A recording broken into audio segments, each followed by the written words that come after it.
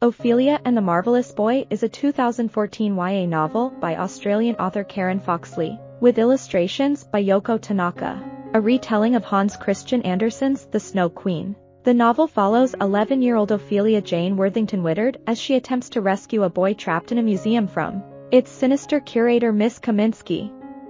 Ophelia and the Marvelous Boy was hailed as a well-wrought, poignant and original reworking of Andersen's tale by Kirkus Reviews. Foxlee has won the Commonwealth Writers' Prize for the Best Debut Novel in the Southeast Asia and Pacific region for her adult novel The Anatomy of Wings. The novel begins with a prologue set in the ancient past. A cold-hearted and manipulative queen persuades her husband to imprison his loyal companion, the Marvelous Boy. Centuries pass. A few days before Christmas, Ophelia and her sister Alice arrive in an eerie northern European city where it never stops snowing. Their father, Mr. Whittard, is a world-renowned expert on swords, and he has taken on the project of organizing an exhibition in the city's vast, cold museum, Battle, the greatest exhibition of swords in the history of the world. The Whittards meet the museum's curator, Miss Kaminsky.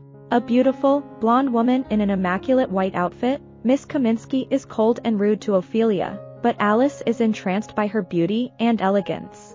We learn that Mr. Whittard's motive for accepting this temporary job is to give his daughters, and himself, a change of scenery. His wife, the girl's mother, has recently died. Ophelia misses her mother terribly, but she is a staunch rationalist and she believes that her mother is gone forever. Nevertheless, it nags at her that her mother, a fantasy writer, had believed in almost everything. In vampires with satin cloaks and shapeshifters that slid through keyholes.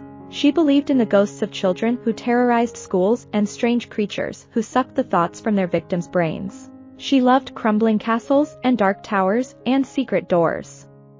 Knowing no one in the cold city, and with nothing else to do, Ophelia explores the vast museum. One day she stumbles upon a tiny, drab room. A peeling mural on the wall depicts a boy with a sword. It is captioned, "The Marvelous Boy." The mural conceals a small door. Ophelia peers through the keyhole and discovers an eye peering back at her. The eye belongs to a boy, who explains that centuries ago he was sent from another world to vanquish the Snow Queen, but he failed, and the Queen imprisoned him. The wizards who prepared him to defeat the Queen placed him under 2 spells. The first took his name from him, so it couldn't be used to enchant him. The second extended his life. This spell is due to wear off. When it does, the Queen will kill him. He needs Ophelia's help. If she can find his sword, and the key to his prison, he can still defeat the Queen. Ophelia is skeptical about magic. The trouble with magic was that it was messy and dangerous and filled with longing. There were too many moments that made your heart stop and ache and start again. However, she agrees to help the boy, and sets out to find the key and the sword under the noses of Miss Kaminsky and the museum's guards. On the way she encounters giant wolves and the misery birds. She also meets the ghosts who have been kidnapped by the Snow Queen, killed in the Queen's soul-extracting machine. Their strength has kept the Queen young and beautiful.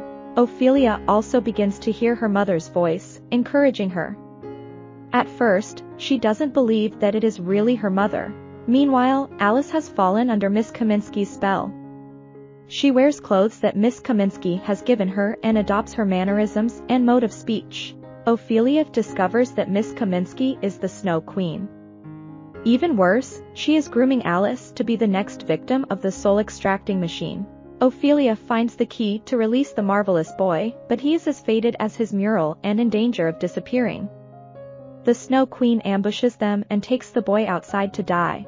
Ophelia rescues him, and the two are chased by wolves. With the boy's help, Ophelia finds his magic sword. Ophelia, the boy, and Mr. Whittard confront the Snow Queen. At a pivotal moment in the battle, Ophelia hears her mother's voice tell her that love is on your side. Emboldened, she defeats the Snow Queen. The boy is released to return to his homeland. The Whittards return home, slightly more reconciled to the loss of the girl's mother. Ophelia has learned to trust her feelings and her instincts as well as rational thinking and common sense. I hope you enjoyed this video. Leave a like if you did and be sure to subscribe. Thank you.